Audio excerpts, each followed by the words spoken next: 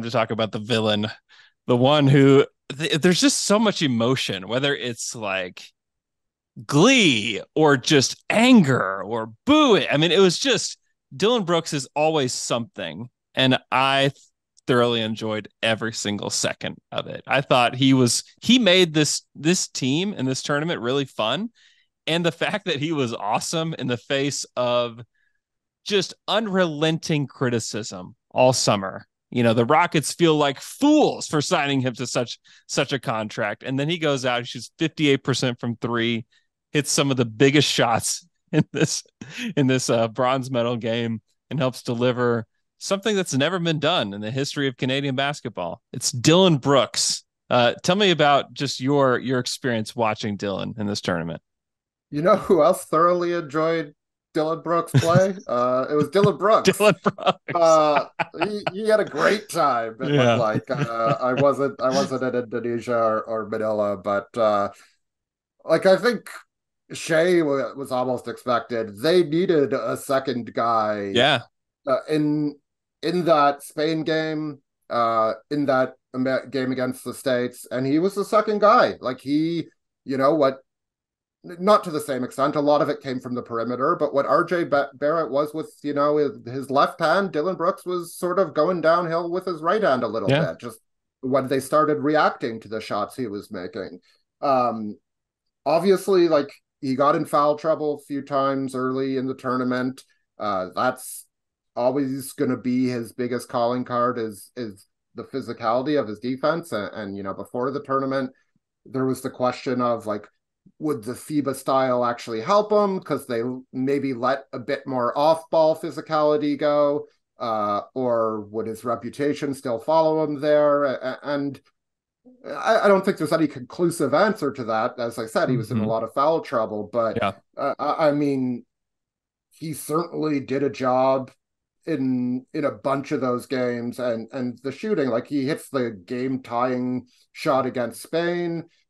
He hit in overtime. He just had like I think he went at Austin Reeves, so it was just sort of a matchup thing. But he just attacked him and went like right over him for a 12-footer, like ISO Yeah. Dillon Brooks, which is Yeah. like Dillon Brooks like dream moment It probably. was like And I so think so much no no no no yes energy around that and particular I shot. think like that's where some of the criticism of Brooks comes from is not only like the struggling shooting and not only the stuff where he's like talking about LeBron or whatever, but he's Mm-hmm. consistently wanted to try to do a Yep. bit more. And whenever the basketball internet or intelligentsia, whatever you want to say, just thinks somebody, this sort of happened to Jeremy Grant too when he went to the Pistons from Denver. Obviously, Mm-hmm.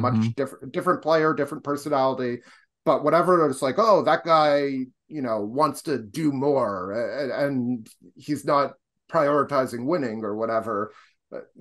He's getting a bit over his skis. Like it's easy to poke fun at that guy, Yeah. and Dillon Brooks has done a lot to contribute to that cause. And I think ultimately, as I did with Jeremy Grant, like his best role is going to be as like a defender. And if he can make open threes, that's awesome. But like he proved this tournament he can make some open jump shots, whether they're threes or long twos. I don't know what, his career numbers aren't overly flattering to him. But he's one of the best defenders in the world. Like that's Yep. really never been in doubt. That's mostly what he wanted to remind people of. And, for Houston, that needs an identity, that needs to start more than even winning, like appearing that they give a crap. I think like having that energy in there, as long as Ime Udoka and the Houston brass are able to channel it correctly, it's like a good energy and sort of a counter to Fred Van Vliet, who's very much like, watch me play, yeah, I'll talk, but like you watch my habits. Mm-hmm. And Dillon Brooks, not that he's not a hard worker, he's obviously a hard worker. Nobody, you don't get to where he has without working hard, but he's a guy who will gleefully talk the talk, and maybe he Yeah. can, after a few painful years, he can get some of those Houston guys to believe in themselves, and believe what they could do collectively. But To me, he was one of the stories of the tournament, Yep. probably deserved to be second team in terms of the tournament all-stars, but who really cares about that? He was awesome. Great tournament.